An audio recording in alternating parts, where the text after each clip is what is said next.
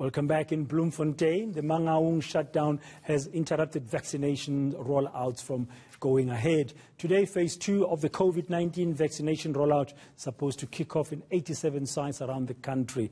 The group is calling for the disbandment of the Mangaung Metro Council for its failure to steer the metro in the direction of progress. Well, my colleague, eNCA Silindelo Masikane, is in the Free State today, and currently she finds herself in Buputadichaba.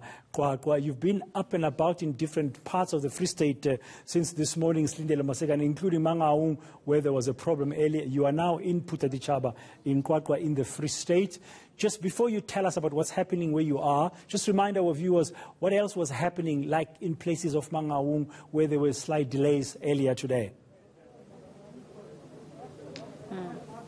Well, it's been scenes of chaos in Mangaung. It's about 3 hours from Buputadichaba. And what we understood, Badan, was, of course, the phase 2 of vaccinations, the rollout, was starting today. And the aim here in the Free State was to begin with senior citizens in old age facilities where they are gathered in groups. And so what we understood is that 2 vaccination sites had been identified this morning. I'm at one of those, but the one in Bloemfontein could not actually operate from the early hours of this morning because of protest action that saw the roads being barricaded, as well as scenes of chaos that have been unfolding for most of the day today. And so we found ourselves here in Buputadichaba. This is what was supposed to be happening in Bloemfontein as well, where you can see scores of grannies and grandpas, the elderly just coming out to get their COVID-19 jab, that is the Pfizer jab. And what we understand is that there was an aim of around 120 senior citizens to be jabbed today, but they just came in their numbers. I think we're sitting at over 200 now, and this is where they begin, where they get observed, their blood pressure gets taken, they screened for COVID-19. They then brought down, make their way through to this hall.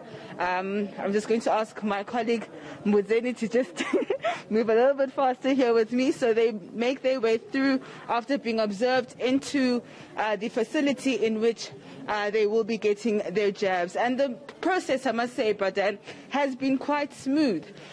Here in particular in Buputadichaba, and that is because I think most of the protest action that we've been seeing has been about 3 hours away. And so, as you can see, another facility has been organized where there are chairs for the elderly to be able to be seated. They've been fed, they're getting water, they're getting drinks. And once they've been observed, they then make their way into this hall where their information is captured, because the Pfizer vaccine is a vaccination that requires them to come back. Their information, of course, is then taken, and they then proceed to be vaccinated. But I had an opportunity to speak to the Premier for the Free State. Let's just take a listen to what she had to say around the protest action affecting the vaccination process.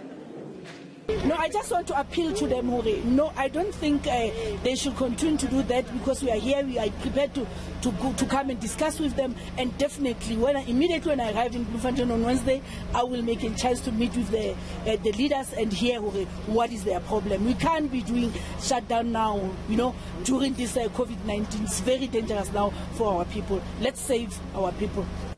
Let's save our people. I had a word last week with the MEC for Health of the Free State, Metsiu, and she was very concerned about the numbers that were spiking, and warning of a possible third wave of the virus in the Free State. I wonder what she has to say today as the phase 2 of the vaccination rollout has begun in the province there.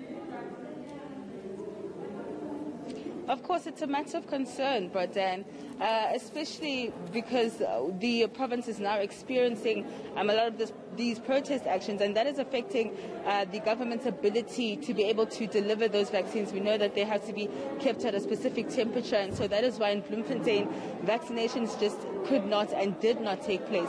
But we know that Free State, like Gauteng, is already in its third wave, Badan. We know that we have around more than 94,000 cases that have been recorded here in this province. We have over 4,000 deaths, and we know that recoveries are sitting at around 84,976, and the province has around 5,627 active cases. And a matter of concern is these spiking numbers that the province has been experiencing over the past couple of weeks.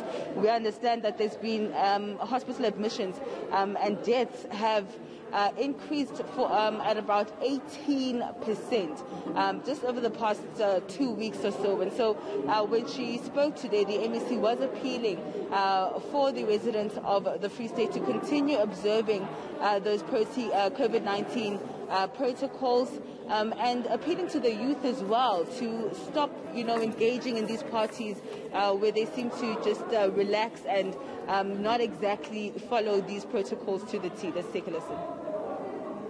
Like Premier said, it's unfortunate that in Bloemfontein today we could not continue with the rollout of the 60 years and above, because as Free State we had prepared 2 vaccination sites.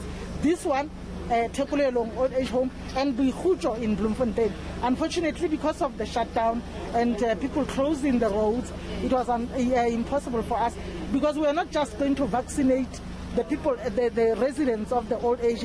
We had others that would come from the luncheon clubs. Like you see here, it's not just the residents, even people coming from outside. So we thought, let's hold that vaccination for now. We then thought that tomorrow we are going to continue here again.